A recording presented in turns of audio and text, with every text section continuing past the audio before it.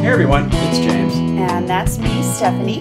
And we're here with some more footage that we took at the California RV show in Pomona. And today we're taking a look at Roadtrek. Yeah, they were there in force. They had quite a display, but there was really only one model that I was interested in, and that was the ETrek, and that's not it. Why are we looking at this one? Because you're in it, and I think you're cute. Aw, you're a good husband. Anyway, the ETrek, that's their propane-free model. It's got lots of battery power. Everything runs on electric, kind of their tech model. There it is.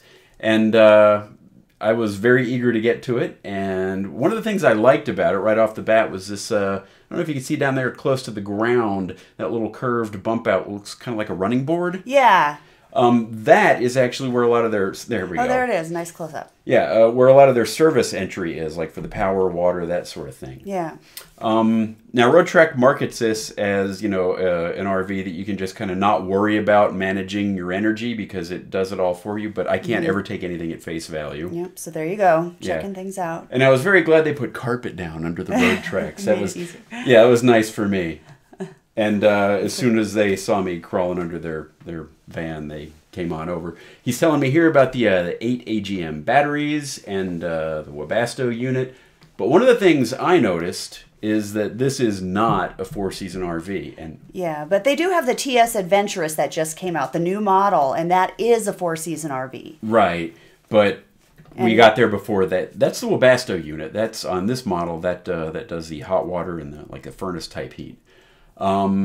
But that model wasn't there. It came out like the day after we were there. But not everybody RVs in the winter like we do. Yeah. So interior, one of the things I loved here, look at the frosted glass on the cabinets. That was a nice touch. Yeah, that is nice. There's a fridge there that's, of course, bigger than what we have because we have the world's smallest fridge. Yes. Some more interior shots. There we go. It looks really classy on the inside. I like it. Yeah, a nice cherry wood interior. And this is a straight up B. Yep. It's not a B+, so, you know, it's very compact. Okay, and I'm checking out the screen here. I like that the doors open in the back and you can zip in that screen. Yeah, and you can see how popular this was. We barely got a minute alone. There were people there trying out checking the bed. Checking out the bed. Yeah, and I did mention right behind that guy there, you can see the 2,000 watt inverter.